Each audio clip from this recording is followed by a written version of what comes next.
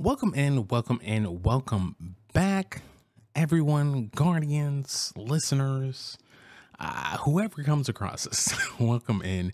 Let me start off by saying I fully anticipate that folks' thinking caps are not going to be on today. Typically when I do scattered thoughts, folks thinking caps aren't on in general. And actually, if you were interested, again, a lot of stuff I just leave up because it's the internet. And, if someone wants to get on the internet and make a fool of themselves, who am I to stop them? But a lot of people, specifically on the scatter thought video series, just have some very wacky, I don't know what about this video series attracts a certain demographic, but clearly there's a certain demographic of folks who engage with the content. Again, we do get pretty significant engagement, but also, some of the comments y'all be leaving are super bizarre. But if you didn't know, I'm going to remind you once again that scatter thoughts are unscripted content. That's something that literally goes past people's minds, even though I say it every time. But scatter thoughts are our weekly rant style videos where we decompress about the week, about things that have happened in the community, things that have happened while gaming with friends, all those different things. They're unscripted. And one more thing, they're unscripted. And I'm not going to change the format. I'm not going to apologize for that. But sometimes, not sometimes, a lot of times that just goes past people's heads. And then they try and say insults. It's this is rambling. It's just I wonder what is similar to rambling. It's a different word. It starts with the S. Scattered thoughts, ramblings, similar, not the same. Anyways, so I say all that to say that's my intro for today, that I fully intend that people's thinking caps are not going to be on. But we're going to dive in. And also similar to last week, I think this is going to be a little bit on the shorter side. So really want to hear from y'all in the comments, the folks who are actually going to listen and comprehend and fully form their own individualized thoughts. But today we're going to talk about, as you can see if you didn't already look at the thumbnail, we're going to talk about toxic positivity. So for those who are actually longtime subscribers to the channel, that the content we put out in the past 2-3 weeks is not typically the content we do on this channel. The state of the community has been so dire that for me, and I've said this in a previous video, I felt the need, and I still feel the need to actually comment on the state of things. And yes, we may have a catchy thumbnail, something that catches your eye in the title, but ultimately, if you sit here and actually listen to the content I'm putting out, I hope that it's clear that's coming across as thoughtful, and I'm not just waking up and just again, for the scripted content that we put in the cage, I'm not just waking up and throwing something together. Those videos, again, I script it, I do the recordings, I edit it, I do all that myself. I don't have we're not at a place right now financially to pay someone to do that, so we do that myself. And so I take these time with these videos. What you get is the finished product, even if I don't think it's perfect. Again, I try not to let perfect be the enemy of the good, and get content out when we need that, when we need to get it out, but also understand that y'all are never getting a first draft of content outside of scattered thoughts, which are one-shot rambling videos with very loose notes, which come out on Thursdays. Outside of those videos, everything else I do is scripted, it's thought out, and all those different pieces. And so I say all that to say is we try and stay on the positive side. We try and stay in a realm where we're actually having a fair analysis, and we're providing critical critique. And again, as we said before, critical critique is not just critiquing and being angry about something, but it's also trying to see all sides of the matter and also provide a solution. And I think for the most part, I think there's definitely some times where I could have done that better, but I think for the most part we've done that. And so you're probably saying you're just rambling now. Well, I am, but it also comes to the main point of what we want to talk about today is with that, with having more critical videos as of late, and, those videos have done well. Typically, when I critique Bungie, those videos do well. I don't do it for that reason. The videos I put out in the past 2 weeks are because I actually like mean the things I say, and I genuinely want to start a conversation. But it's just been a space where those things are happening. There are people on all ends of the spectrums, all points of the spectrums, rather, of what's been going on with servers, what's been going on with the false bans, specifically the bans that have been targeting the speedrunner community. Um, just the way that Bungie has been approaching the community. A lot of there's unfortunately, there's usually an undertone of racism and homophobia and transphobia in the community, but there's been a rise in that, and so there's so many different aspects of what's going on. And what really bothers me is that the fact that like a lot of progress that I think we could have with those conversations. Again, I'm not talking about people who are cyberbullying, sending death threats. Those aren't the people I'm talking about in the conversation. I'm talking about people who are coming to the conversation, coming to these spaces, upset, frustrated, whatever emotion you're bringing, and like just being honest about the way that they feel, trying to understand other people's point of view, and trying to figure out what solution that as a community that we could do to hold each other accountable, and as a community what we can do to hold Bungie accountable. Unfortunately, I think a lot of those conversations, because again, I say this, it's like bringing up frustrations isn't a bad thing, and it's really weird to engage with people or just see people who believe that mentioning or acknowledging or just saying that, hey, this doesn't feel great or this is like bad, that those people bringing up the things and providing critique are the bad people versus the actual bad thing that's happening. Like, again, for example, of the racism that goes on in the community, rather than like addressing the racists and the people who are like being engaging in racism in the community, they're just like, you bringing this up is a problem. And it's just like, what? Hello. um and it all comes from this point to me, is that like we can't even critique Bungie without the uh, and again, I really do want to approach this in the most fair way possible, but I do also have to be honest that this is frustrating.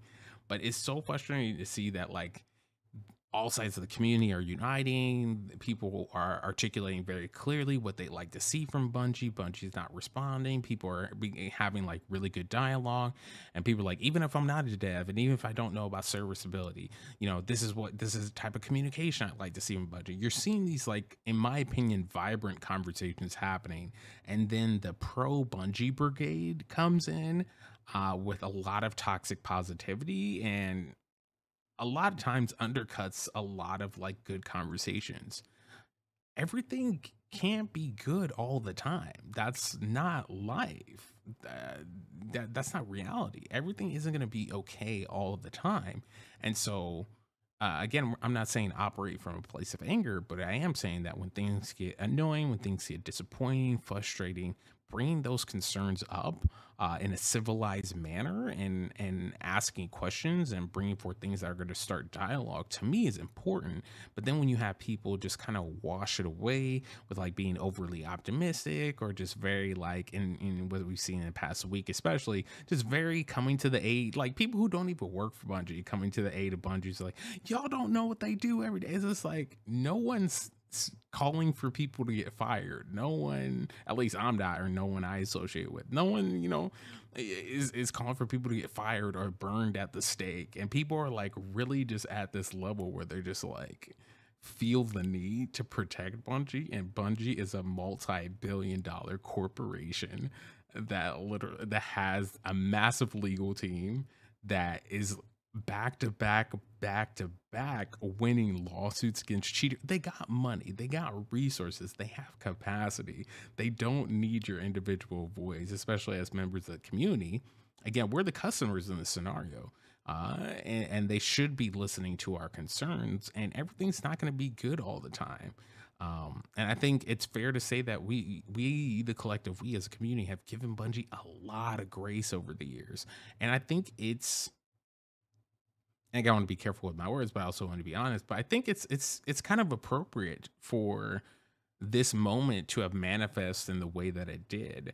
That we didn't really have to power grind as much, that, we're getting towards the end of the light and dark saga, that we're starting to see like the cracks in the seams.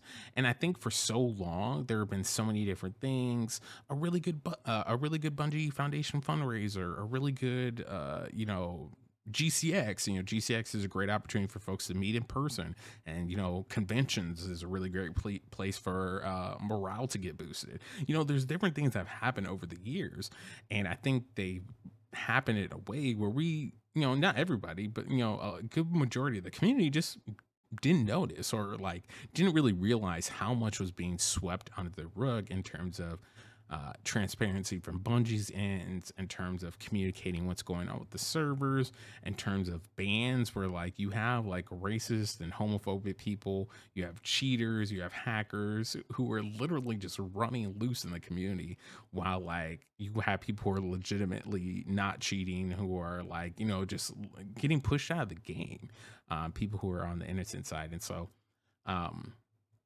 for me, I just don't think it's right that we continue to give the same weight. And I'm trying to choose my words carefully, but people are going to twist my words regardless.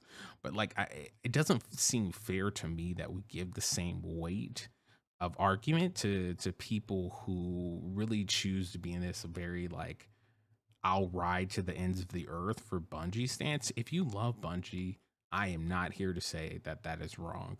If you really appreciate what their staff does, I'm not here to say that that's wrong. What I am saying is that people who choose to do things the way that undercut valid criticism of the company that produces this game that we all love and want to see be successful, those people to me are the problem, are a problem. And specifically, just to kind of like define it, I did pull this up so we're all on the same page. But when I'm talking about toxic positivity, apologize, I probably should have done this earlier, but whatever. This is non-formatted. But signs of toxic positivity. Well, first off, this is from Very Well Mind. They have a number of like really good articles about wellness in general. So again, I'm not sponsored. This is not an official plug.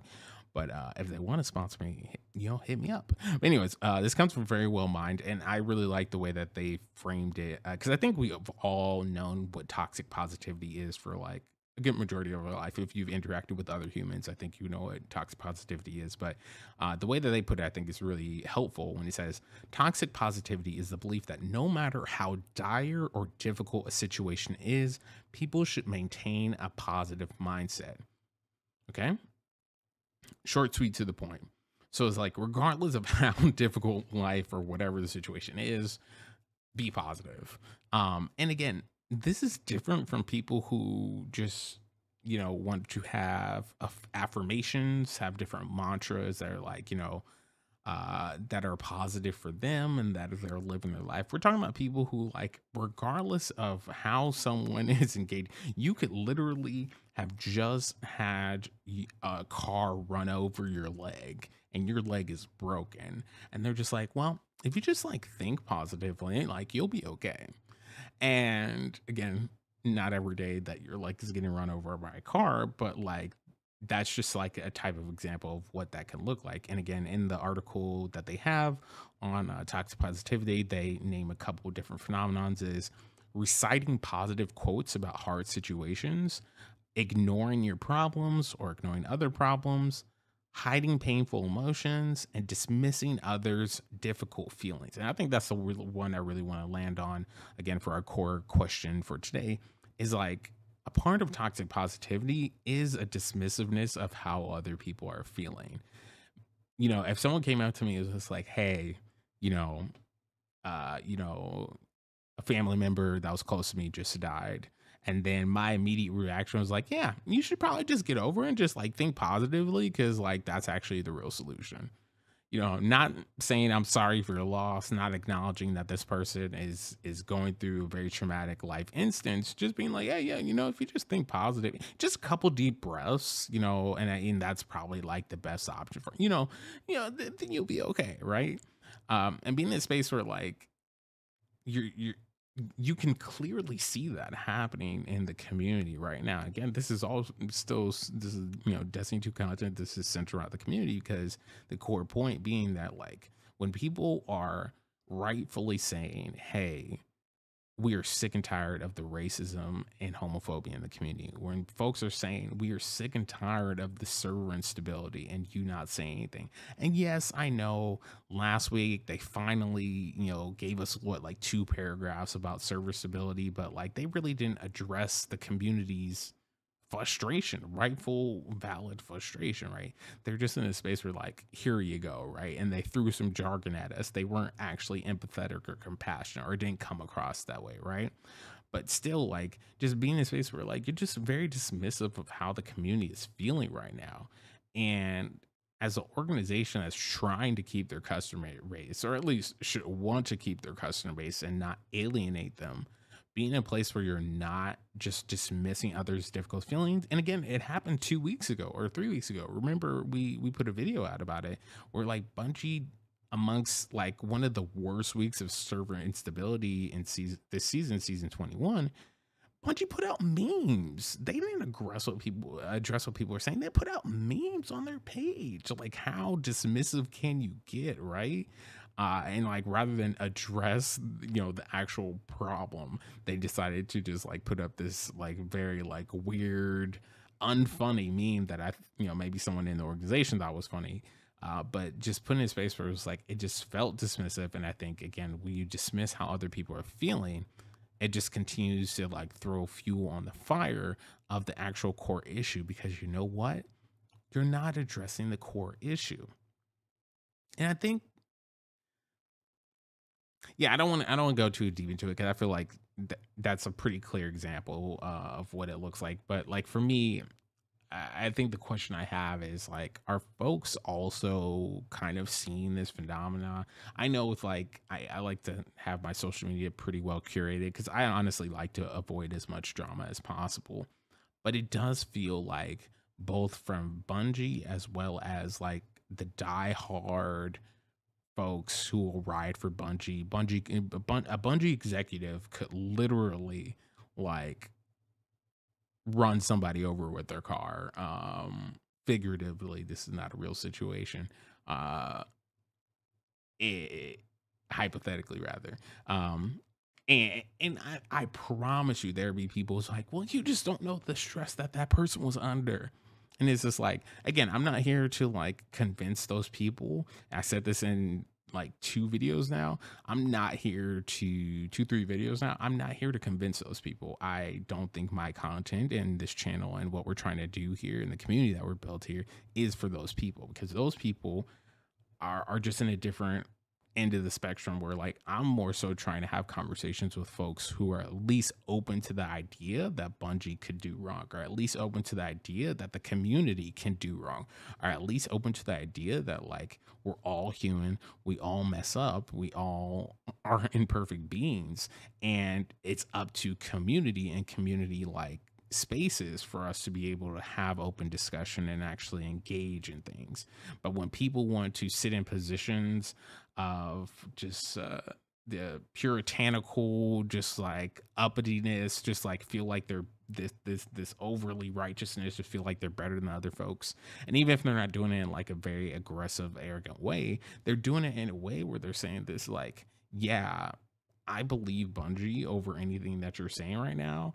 I don't see racism in my side of the community, so I believe Bungie, or I'm just like let's just not burden Bungie with these concerns, because like I don't even know if they're real concerns. And like people are legitimately saying that. There's a very prominent Black creator who this past week was like, I'm quitting Destiny. And I don't blame him, because like there's so many racists and trolls that are attacking him. And also, me being me and just, wanting to get a sense of the situation, also like reading through the quote tweets, reading through the comments that were on it, because this mainly happened on Twitter, and seeing like people just like really just like, it just blew my mind what folks were saying, and being in a space where like, a part of that crew that blew my mind was this toxic positivity crew, which were just like, well, things aren't really that bad, and people are just complaining about the racism, the so-called racism. Someone did say that so-called racism blew my mind. But like the so-called racism and the server stability, people are just complaining about that for no reason. Everything's going to be fine.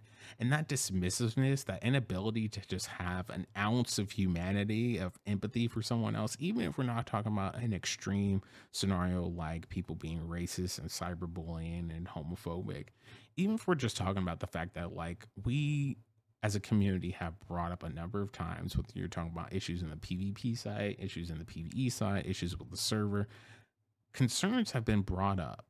People have made like hour-long content videos. You know, people have put together like ridiculously long threads, well thought out, ridiculously long threads on Reddit. People have like put together spaces to say that we are bringing these concerns up because we care about the community and we care about this game because this game brings joy, or at least most folks can say at one point in time this game brought me joy.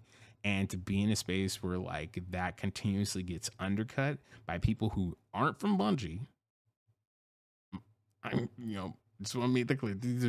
We're not talking about Bungie staff. We're talking about people who don't even work for the company, but are really just out here wearing capes, trying to cape for Bungie, say all this different type of stuff, and dismiss how people, their fellow community members, are feeling about a situation, in the pursuit of what, getting movie of the week once, in the pursuit of like a Bungie staff member retweeting something you just said. I'm genuinely not clear about what these people want. And again, that's a whole different video in itself. But like for me, you know, coming back to what I want to be the core question is just like, I am genuinely curious about like what people's experiences has been with toxic positivity or similar feelings of where you just felt like you actually weren't being heard, in the community, in particular by folks who are part of the community, not necessarily like Bungie staff, but like where people are, you know, not really, you know, taking seriously the issues at hand in pursuit of protecting a company that doesn't need to be protected. Question mark. A plus dollar company that has lots of lawyers, lots of resources, lots of connections, doesn't need protecting from customers. You know, I don't know. It feels very similar. Okay, yeah, I'll make this my last thing. It feels very similar to Tesla and Elon Musk, that there is a part of the Tesla owner community who will ride for Elon no matter what he has done. Through everything he has said, folks he's associated with, what he's doing now with Twitter, like all of this. In some folks' eyes, Elon Musk can do no wrong, and they will just dismiss you all the way out the door, with just he's a genius and he's done that, and, you know, all the different things that people, what these diehards will say. But Elon doesn't know those people. Elon isn't paying their bills. Elon isn't a family member. And so you have to ask the question like, what's the point? What's the point of like dismissing other people's fair and valid concerns about this person, this, you know, scenario, Elon Musk or Tesla, the company? What is the point of dismissing people's concerns about that from people who wouldn't do the same for you?